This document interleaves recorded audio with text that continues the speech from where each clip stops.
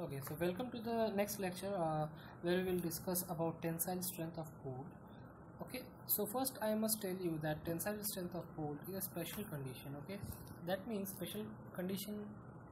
By special condition, special case, I mean that it's not applicable everywhere. Okay, you have to understand that where the bolt is experiencing tension. Okay, it's not everywhere that the bolt will experience tension, right?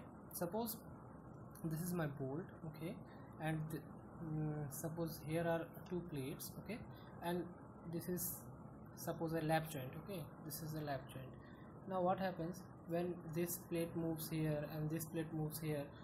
Obviously the bolt here will experience shear. Okay, so it will not experience any tensile strength. For experiencing tensile strength, there are some cases where the bolt experiences tensile strength. Okay, so for example, if you see a pipeline means the pipeline which have very large diameter, which are used in municipality, which are used by municipality to transfer drinking water. Okay, so those pipes are quite big, and where the pipes are joined, you will see lots of bolts there. I will show you one figure. So can you see here, this is a pipe. Okay, these are two pipes and these are connected by bolts. Now when there is a fluid in this pipe, this bolts will experience tensile force. Okay, this bolt will try to elongate in this direction. Okay, similarly another example is this hanger connection. Okay, see here something will be hanged. Okay, so these bolts will experience directly the tensile strength. Okay, so for these cases only, this tensile strength we will have to find out. Okay, so until now you have understood that tensile strength of bolt is a special case, right? Special case. So please be careful while using this formula for tensile strength of bolt. Don't use it anywhere. Okay, so first of all, this is applicable only when the bolt experiences tensile strength or tensile force.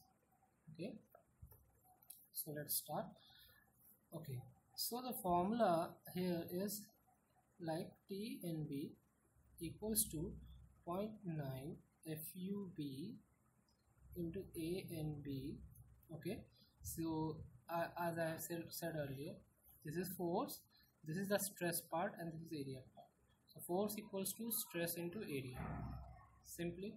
So this is the ultimate tensile strength of the bolt. This is the obviously A and B, so this is the net area of the bolt, that is the 78% of the gross area or the shank area.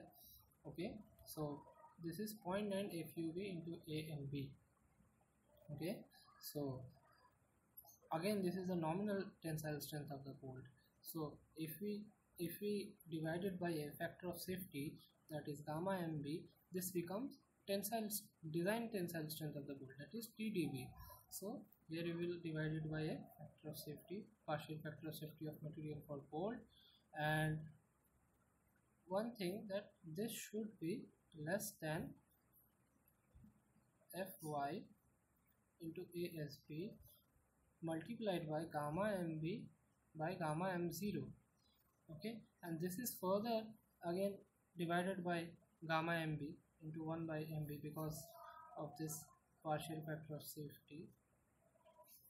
So as you can see here, this gamma mb will cut, and what will remain here is Fy ASB and divided by gamma m0.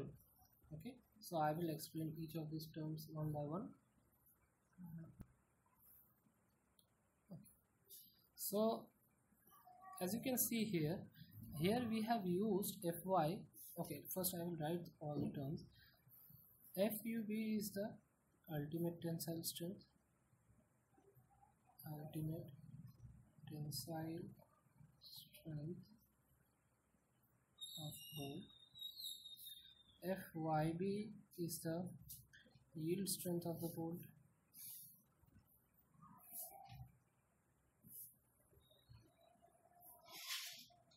Okay, and gamma MB is the partial factor of safety for material for bolt equals to 1.25. Gamma M0 is the partial factor of safety for material when the bolt experiences yielding. This is the factor of safety for material resistance governed by yielding. This value is 1.0. Okay, ASB is the shank area, A and B is the net area, that is again equals to 0.78 into ASB.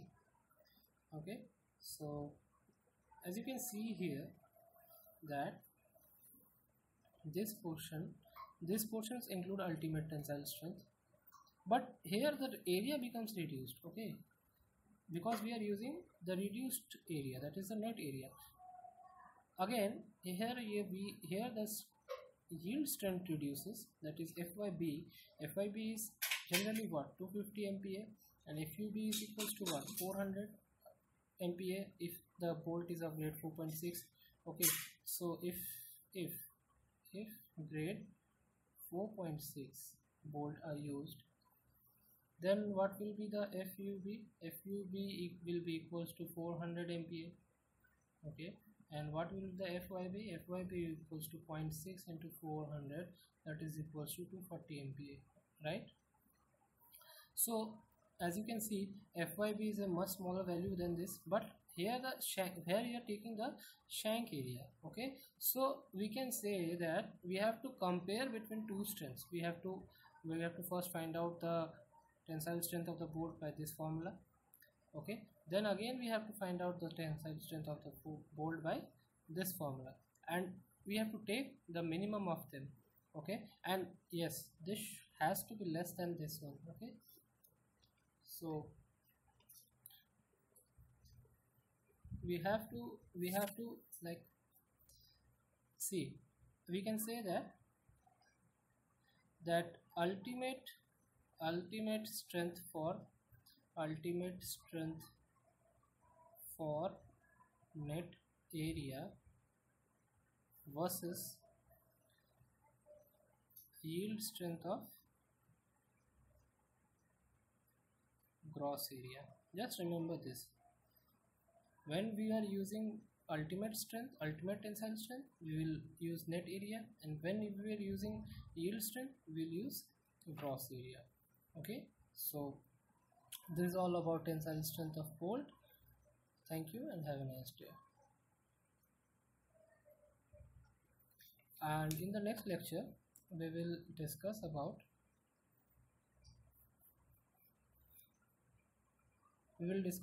the combined effect of